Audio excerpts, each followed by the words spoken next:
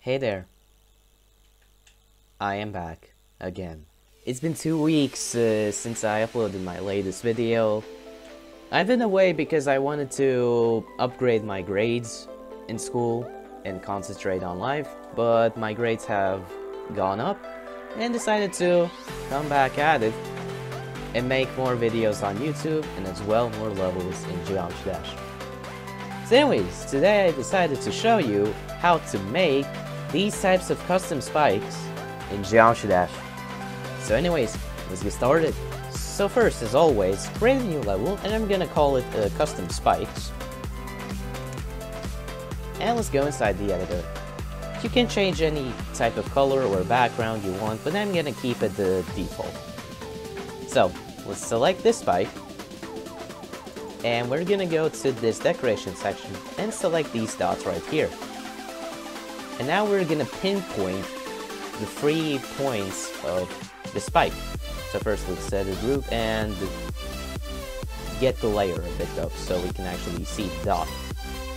Now let's move upwards somewhere right here. 1, 2, 3, 4, 5, and then this arrow 2 times. There we go. Second one is gonna be, let's move down by 1 block and move up using this arrow 4 times. And this arrow 4 times, I think. No, 5 times. And then 2. And then let's move it 1 block to the right.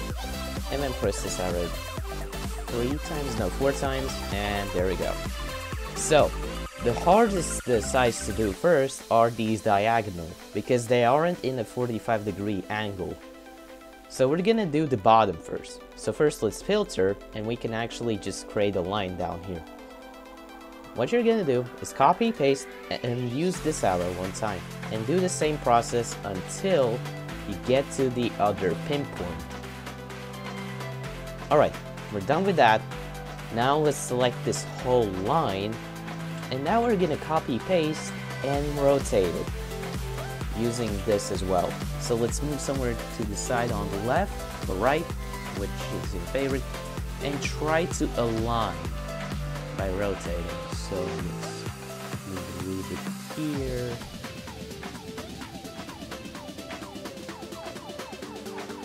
This is good enough. Now let's try to align it. So like the one end of this line connects to another pinpoint somewhere like this.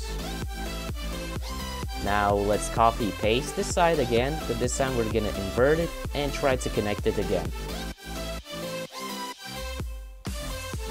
There we go. Now what you can do is turn the filter off and remove the spike. And there you go. You made yourself the custom spike. You can also copy, paste, and scale it down and move it down here. But it's not gonna do any damage, so what I would recommend is using these spikes and make them invisible so they can actually do damage, you know. So let's group them. Okay, select this one as well.